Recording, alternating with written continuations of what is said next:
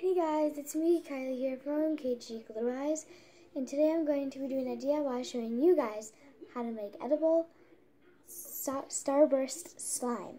So the things you will need will be Starbursts, a bowl, powdered sugar, and a microwave.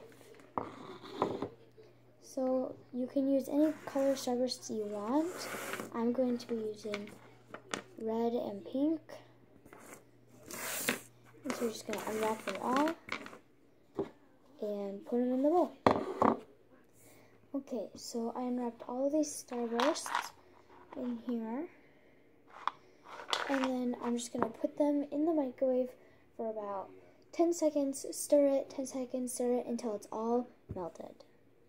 Okay, so they're all melted and it smells so good. I melted it for 10 seconds, stirred it, they didn't melt, then I melted it for 20 seconds, and it was just like this. We're just going to stir, so you're going to get a heat-safe mat, or platform, and you're going to put it down, and then you're going to put this on top. So if you don't have a mat, you can just use a plate. So make sure you keep stirring the Starburst, otherwise it will harden.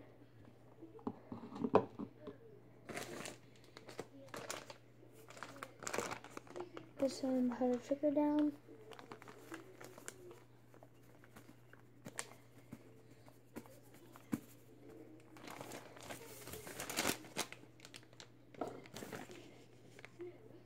Put it around. This will get a little bit messy.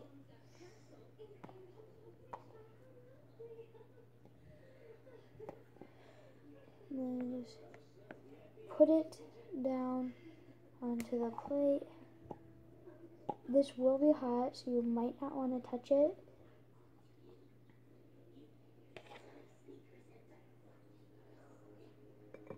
See?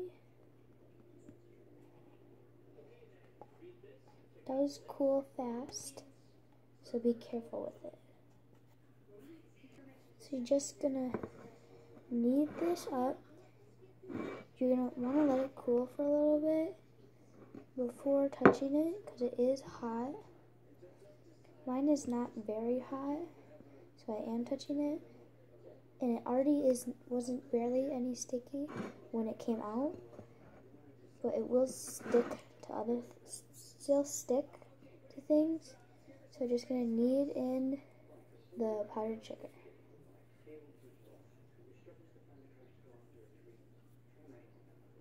You don't want to add too much powdered sugar to it, otherwise it will get hard.